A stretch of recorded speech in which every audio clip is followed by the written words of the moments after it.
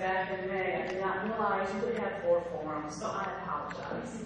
I will try to get with the other people who did the other 3 and work with them so the politicians or the candidates don't have somebody to go to next fall, for the next election.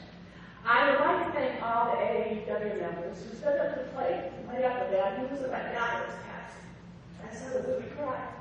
And they had done with what I needed to do. So thank you. I want to thank Jim Peterson. He always does our forums for us. He does a good job. I'd also like to thank Laverne Gassers, who's over here in the corner, and Sherry, who I have to be my Republican. For going over the questions we had and making sure that they were civil and able to be handed off to Jim so that they could be asked of our candidates.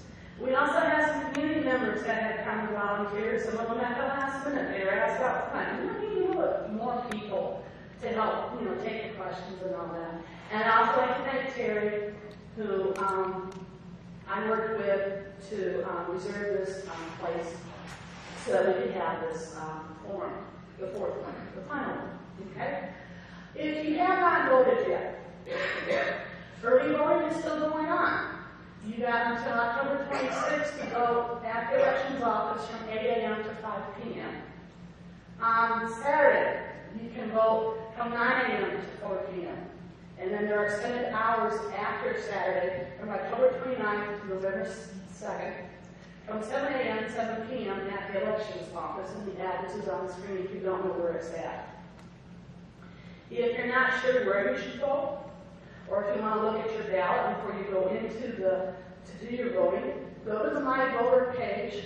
There's a link right there, and you can fill in your name or your first initial and some other information and get the information that you need so that you know who is running for office in your area, and you can then make an educated vote.